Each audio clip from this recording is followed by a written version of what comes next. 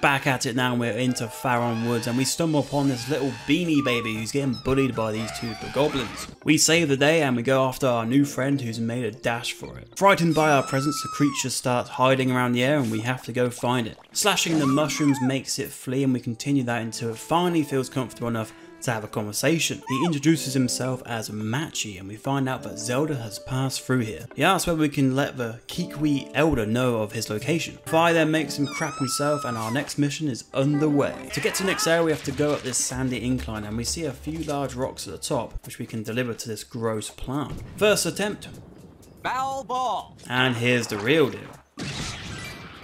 Nice throw! These Octoroks have a lot of fun spitting projectiles at us, so a few knocks to the face, get to a rope and have a swing on that, which gets us to the Elder Kikwi. He gets up and turns around like an intimidating pair and says he'll help us if we find the 3 remaining missing Kikwi. Well, we're strong, we're fast, and we're fresh from the fight, so we get to it. We get a flashback to gym class while navigating this tightrope, and on the other side we meet a whole pack of red goblins that need taking care of. With that done, we see beside the battle area a tree, and we discover a Kikwi is stuck at the top. We think back and remember our training, and boom, Lopsa is saved. We swing up to the next area and get shat on by these birds on our new clean clothing. Revenge is sweet.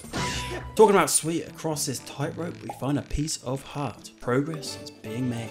We have a little look around the area and find a hole. We hop down and find our second Kikwi, Hulo, doing a top camouflage job I may say. After some dowsing we see some vines to climb, so we head on up and find our last Kikwi, once it stops trying to hide under bushes of course. Now Erla has been found, we head on back to the elder pair and we notice something we didn't before.